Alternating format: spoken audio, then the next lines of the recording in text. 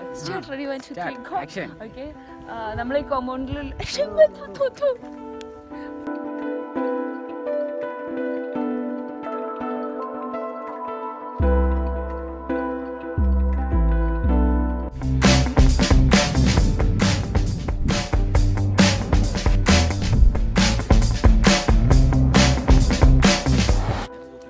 Hi friends, വയനാടൻ ട്രാവലിൻ്റെ മറ്റൊരു അടിപൊളി എപ്പിസോഡിലേക്ക് ഏവർക്കും ഒരിക്കൽ കൂടി സ്വാഗതം.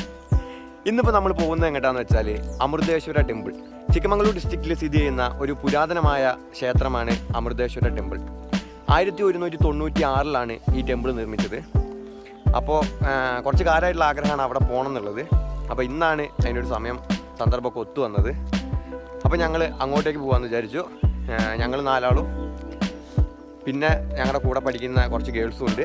അപ്പോൾ അവരിപ്പോൾ അവിടെ വന്ന് ബസ് അവിടെ കാത്തിട്ടുണ്ടാവും. അപ്പോൾ പോയിട്ട് നമുക്ക് അവിടുത്തെ വിശേഷങ്ങളൊക്കെ കാണാം. പോകല്ലോ എന്നാൽ.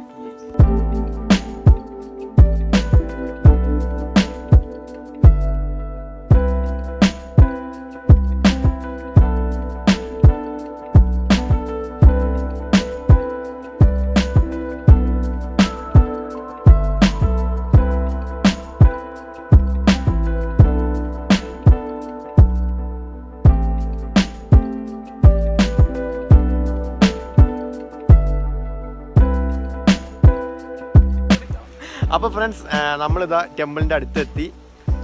നമ്മൾ തരിക്കര ബസ് സ്റ്റാൻഡിൽ ഇറങ്ങിയിട്ട് അവിടുന്ന് ഒരു 10 രൂപ പോയിൻ്റാണ് ഇവിടെ അമൃതപുര എന്നുള്ള സ്ഥലത്തേക്ക്. ഇവിടെ റോഡ് സൈഡിൽ തന്നെയാണ്. അതിന് തൊട്ട് പുറകിൽ കാണുന്നത് മെയിൻ റോഡാണ്. അപ്പോൾ അവിടം വരെ ബസ് വരും. അവിടെ ഇറങ്ങിയിട്ട് നമുക്കിത് അമ്പലത്തിലേക്ക് വരാം. ഇതാണ് അമൃതപുരേശ്വര ടെമ്പിളിൻ്റെ പുറത്തുനിന്നുള്ള വ്യൂ. ഇത് തെൻസില നമ്മളെ ഇതിന് മുമ്പത്തെ ഒരു വീഡിയോയിൽ ഉണ്ടായിരുന്നു. അപ്പോൾ വീഡിയോ കണ്ടവർക്കൊക്കെ അറിയായിരിക്കും എന്ന് വിചാരിക്കുന്നു. അപ്പോൾ നമുക്ക് ഇനി ഇതിൻ്റെ ഉള്ളത്തെ വ്യൂ ഒക്കെ കാണാം.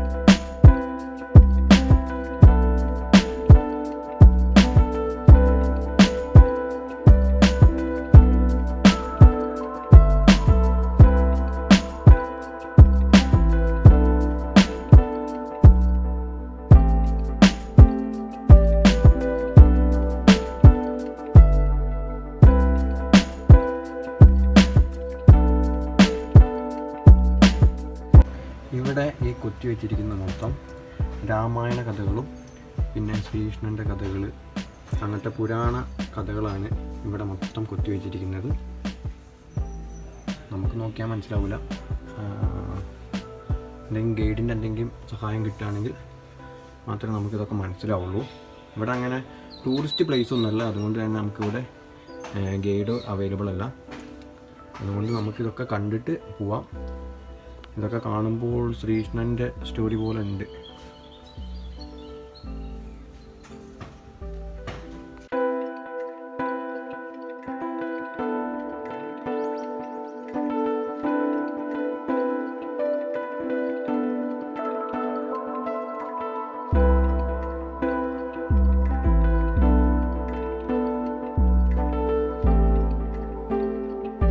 ഈ അമ്പലം നോക്കിയാൽ കാണാം, നമുക്ക് ഫുള്ള് കല്ലിലാണ് ഇത് കൊത്തിയിരിക്കുന്നത്. ഇവിടെ നോക്കുകയാണെങ്കിൽ ഈ കാണുന്നത് മൊത്തം നമ്മുടെ അസുരഗണത്തിൽപ്പെട്ട ആൾക്കാരുടെ ഫേസാണ് അവിടെ കൊത്തിവെച്ചിരിക്കുന്നത്. അങ്ങനെ ഒരുപാട് 4 സൈഡിലും അസുരഗണത്തിലുള്ള ആൾക്കാരുടെ ഫേസ് കൊത്തിവെച്ചിട്ടുണ്ട്.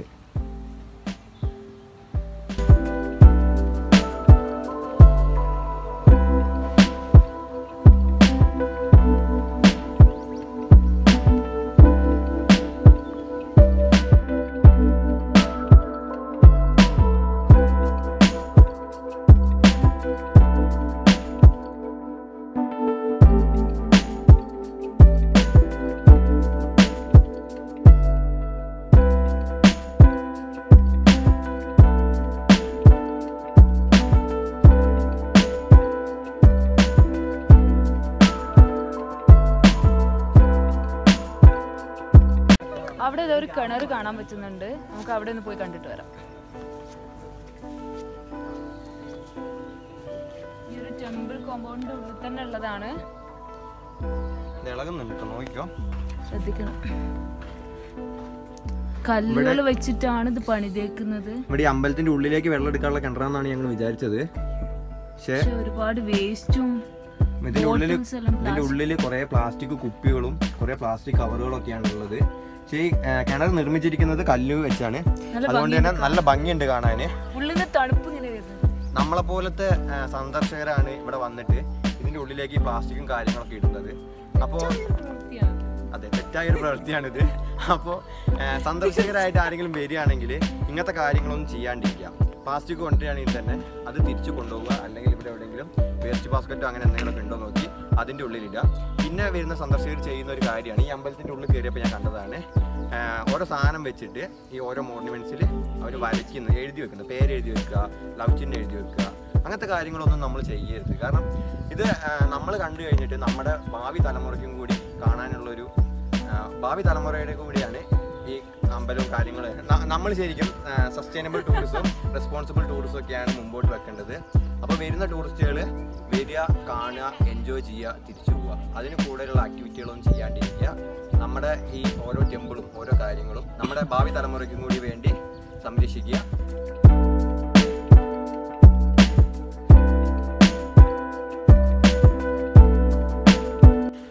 അപ്പോൾ ഫ്രണ്ട്സ്, അതാ എൻ്റെ ഈ പുറകെ കാണുന്ന ഈ ഒരു അമ്പലത്തിൻ്റെ ഭാഗമായിട്ടുള്ളൊരു ബിൽഡിങ്ങാണ്. അത്ര വലിയ സെറ്റപ്പ് ഒന്നല്ല, ചെറിയൊരു അമ്പലം. എന്നാലും ഈ ഒരു അമ്പലം നിർമ്മിച്ചിരിക്കുന്നത് ഒറ്റ ദിവസം കൊണ്ടാണെന്നുള്ളതാണ് ഇതിൻ്റെ പ്രത്യേകത. ഒറ്റ ദിവസം കൊണ്ട് ഇത്രയും വലിയൊരു അമ്പലം ഉണ്ടാക്കുക എന്ന് പറഞ്ഞാൽ ചില്ലറ കാര്യമൊന്നല്ല, നല്ല ബുദ്ധിമുട്ടുള്ള കാര്യമാണ്. എന്തായാലും അടിപൊളി ഒരു ആർക്കിടെക്ചർ സ്റ്റൈലുമാണ്. നല്ല അടിപൊളി കൊത്തുപണികളും കാണാം. ഫുൾ എൻ്റയർ ടെമ്പിൾ നിർമ്മിച്ചിരിക്കുന്നത് കല്ല് വെച്ചിട്ടാണ്. അതാണ് ഇതിൻ്റെ മറ്റൊരു പ്രത്യേകത.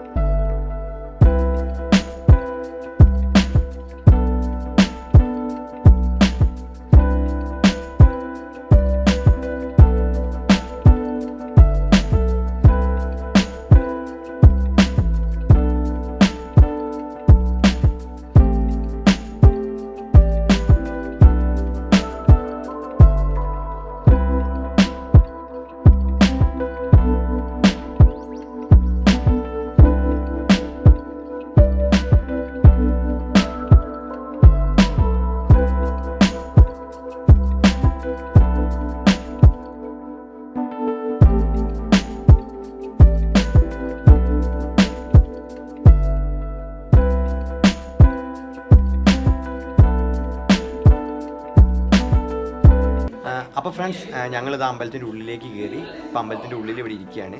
ഈ അമ്പലത്തിനെ കുറിച്ച് പറയുകയാണെങ്കിൽ, ഈ അമ്പലം ഉണ്ടാക്കിയേക്കുന്നത് 1894-ലാണ്. പിന്നെ ഈ അമ്പലത്തിൻ്റെ മറ്റൊരു പ്രത്യേകത എന്ന് പറഞ്ഞാൽ എൻ്റെ അമ്പലം നിർമ്മിച്ചിരിക്കുന്നത് സ്റ്റോൺ വെച്ചിട്ടാണ്. നിങ്ങൾക്കിത് നമ്മുടെ ചുറ്റും നോക്കിയാൽ മനസ്സിലാവും. ഫുൾ സ്റ്റോണാണ്. ഓരോ പില്ലർ വെച്ചിട്ട് അതിൻ്റെ മേലെ സ്റ്റോൺ കയറ്റിയിട്ടാണ് ഈ അമ്പലം നിർമ്മിച്ചിരിക്കുന്നത്. പിന്നെ ഈ ഒരു അമ്പലത്തിൻ്റെ പ്രത്യേകത എന്ന് പറഞ്ഞാൽ ഹൊയ്സാല ആർക്കിടെക്ചർ രീതിയിലാണ് ഈ അമ്പലം മൊത്തം നിർമ്മിച്ചിരിക്കുന്നത്. ഹൊയ്സാല ആർക്കിടെക്ചർ എന്ന് പറഞ്ഞാൽ പണ്ട് 11-ാം നൂറ്റാണ്ട് തൊട്ടിട്ട് 14-ാം നൂറ്റാണ്ട് വരെ ഇവിടെ കർണാടകേൻ്റെ നമ്മുടെ സൗത്ത് ഇന്ത്യൻ്റെ ഈ കർണാടക ഭാഗം ഭരിച്ചിരുന്ന ഒരു രാജവംശത്തിൻ്റെ പേരാണ് ഹൊയ്സാല രാജവംശം.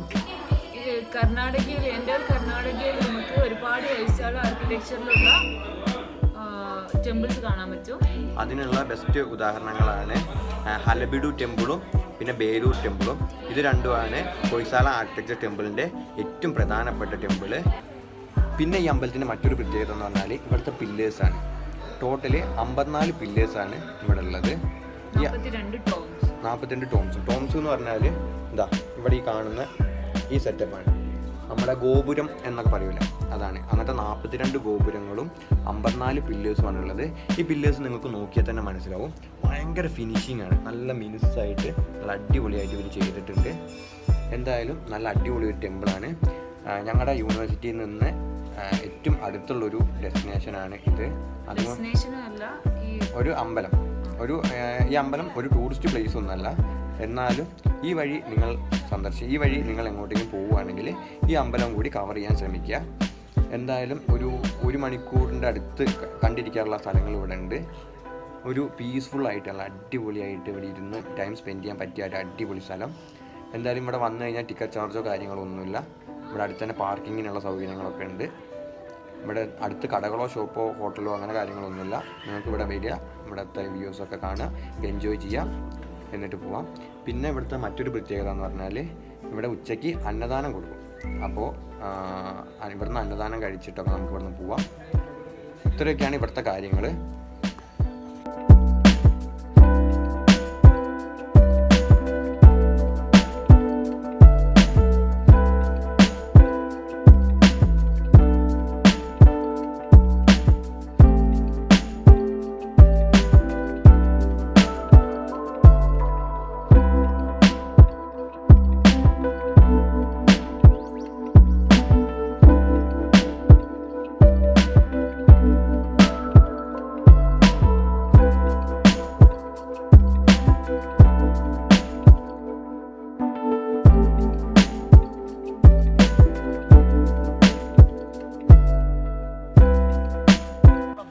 അപ്പോൾ ഫ്രണ്ട്സ്, ഞങ്ങളിവിടെ അമ്പലമൊക്കെ കണ്ടു കഴിഞ്ഞു. ഇനിയിപ്പോൾ ഞങ്ങൾ പോകാൻ നിൽക്കുകയാണ്.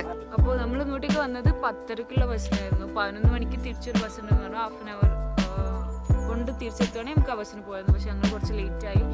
സോ ഇനി 3 മണിക്ക് ബസ്സുള്ളൂ. അപ്പോൾ എങ്ങനെ പോകാമെന്നറിയില്ല.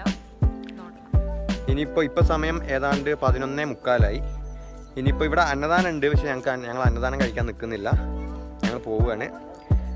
അപ്പോൾ എന്തായാലും ഒരു അടിപൊളി വ്യൂ ആയിരുന്നു ഇവിടെ, അടിപൊളി ഒരു എക്സ്പീരിയൻസും ആയിരുന്നു. എന്തായാലും ഇന്നത്തെ വീഡിയോ എല്ലാവർക്കും ഇഷ്ടപ്പെട്ടിട്ടുണ്ടാവുമെന്ന് വിചാരിക്കുന്നു. മറ്റൊരു ഡെസ്റ്റിനേഷൻ്റെ വിശേഷവുമായി മറ്റൊരു സ്ഥലത്ത് നിന്ന് കാണുമ്പോഴേക്കും ബൈ.